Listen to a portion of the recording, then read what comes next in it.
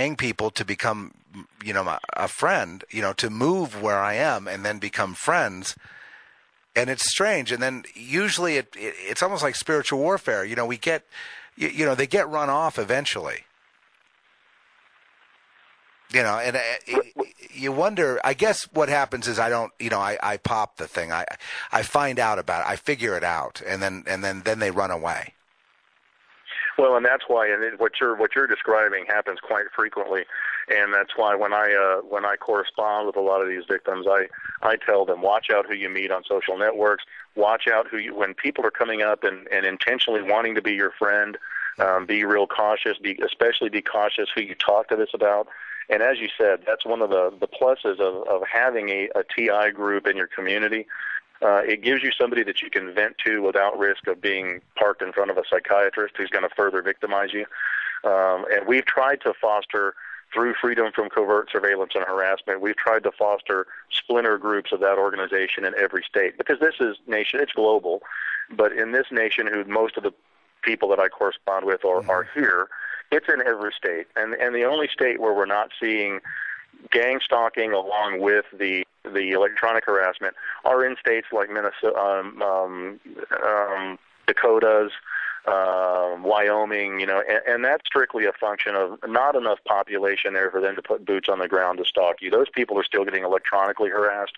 They're not noticing the breaking and entering and the stalking, and that's strictly because they don't have people there to do it. Wow.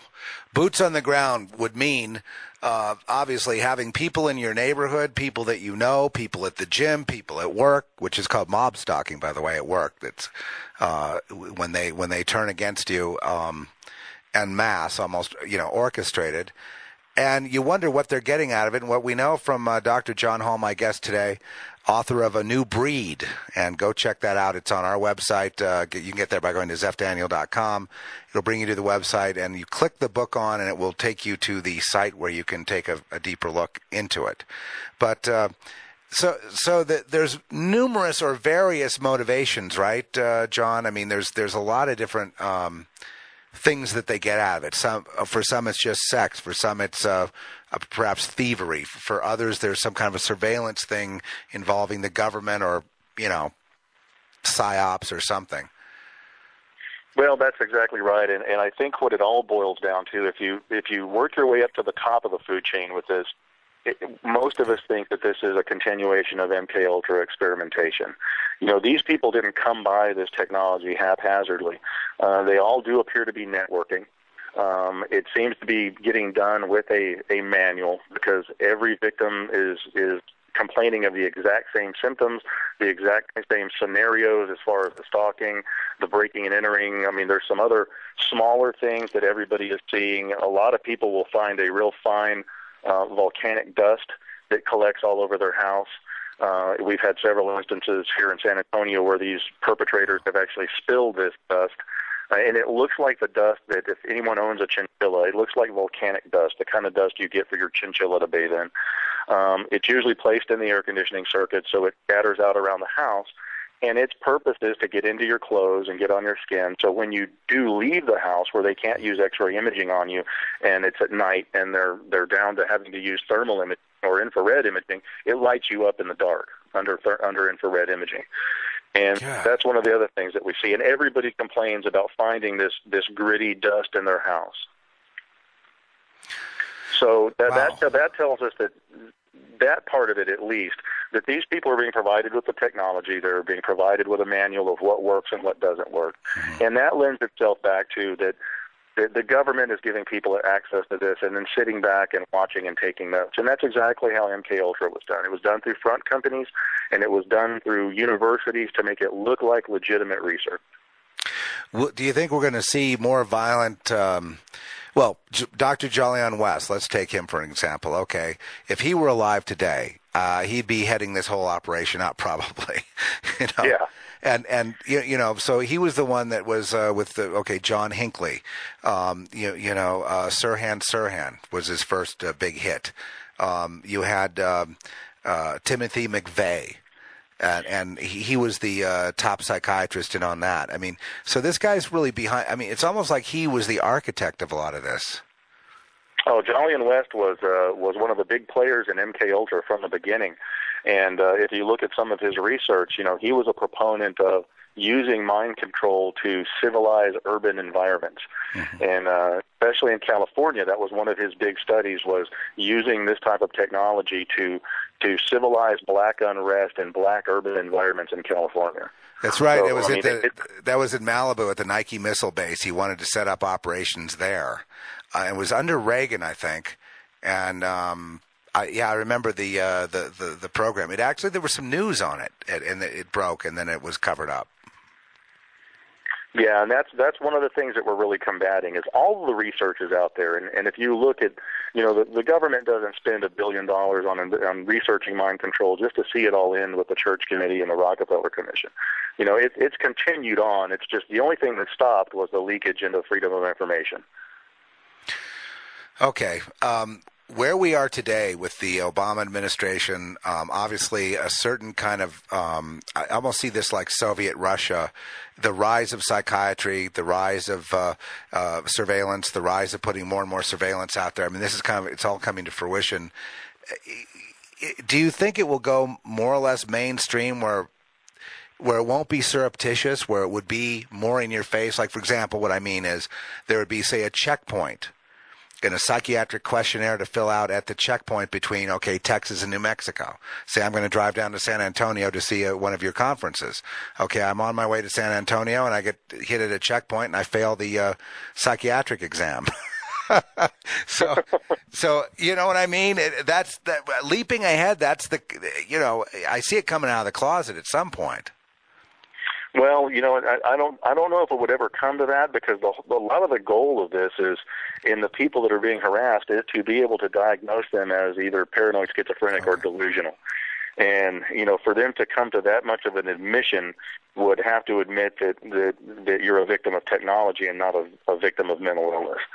So that's why I think they'll try to keep it in the dark as long as they can, and that's why our educational efforts are really our best way to save each other from this, and that's to get the people who aren't being harassed, who aren't being exposed to it, to understand that some of us are, and where we'll have a unified front across the nation of people saying this technology needs to be curtailed. I mean, it's never going to go away. They've invested too much money in perfecting it. The people who are saying it needs to be abolished, that will not ever happen. But there's certainly a lot of good that can come out of this technology. If you look at the Terry Schiavo case, it was left up to her neurologist looking at archaic EEGs, that started were invented in the 1950s to determine whether she had any brain function or not. Well, with this technology, they could have put her under a scan and be able to tell if she has active thought or not, in seconds. So, there are some good things, smoking cessation, drug cessation. There are some good things that can come out of manipulating the mind. But unfortunately, any type of good technology that comes along usually gets enveloped by the government and used for evil. Yeah, against the people. And, which is what we see today with, I don't even know how people would even pay attention to the gang stalking now, because people are being taxed to death, they're being thrown out of work, and probably the gang stalking business isn't what it used to be in terms of, like you say, boots on the ground. You got to pay people to go into these communities, set up shop, and then hit their targets, right?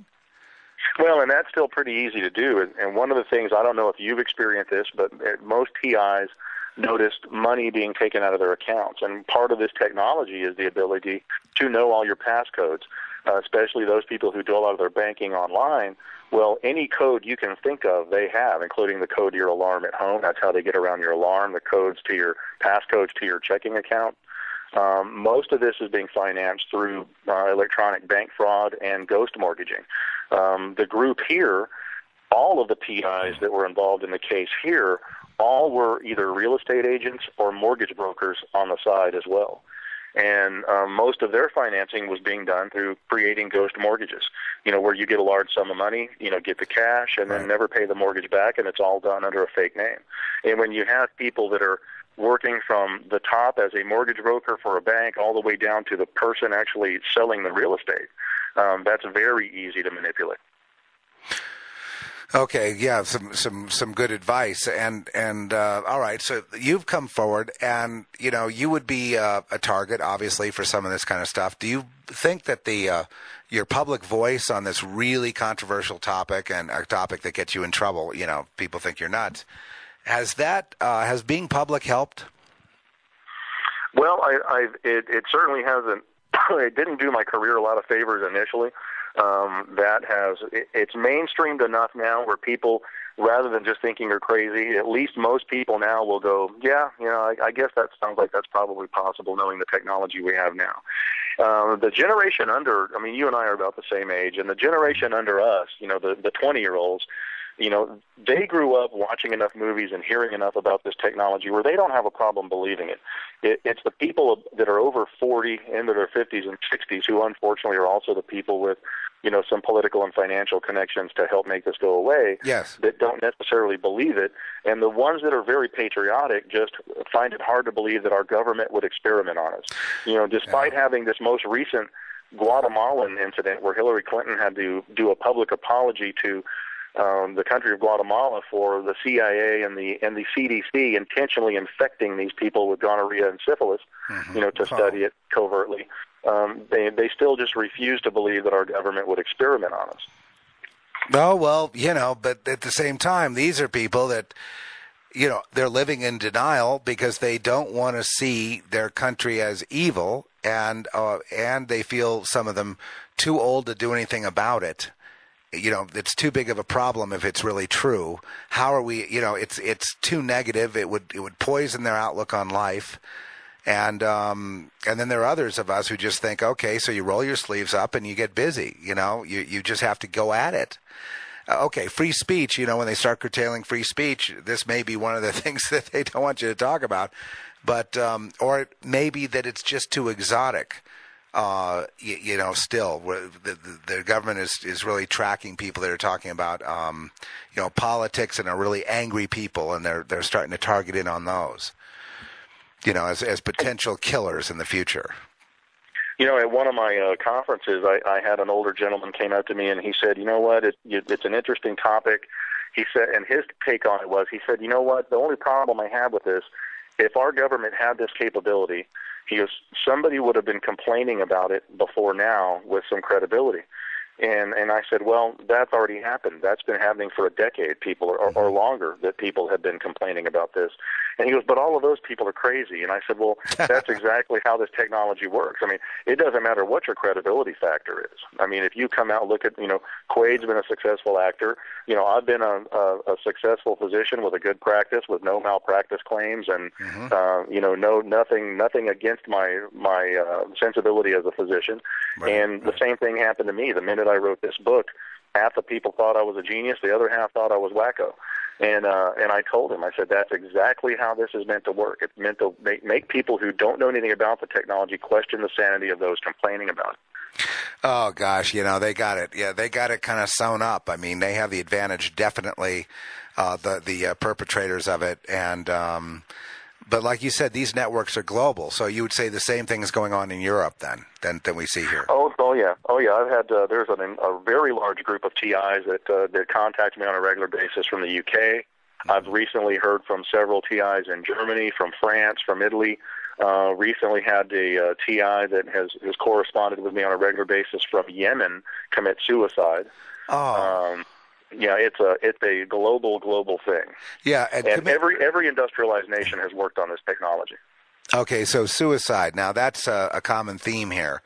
Once a person's targeted, a lot of times they're just driven to suicide. They're broken down. They can't sleep. They get paranoid, and all that stuff happens, and eventuates in a suicide. Is that an experiment for them to see if they can get someone to commit suicide?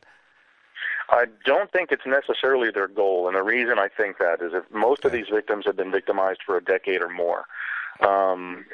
That's why when people say, well, what are they getting at? What are their goals of the victimization? And that's why we think it's experimentation.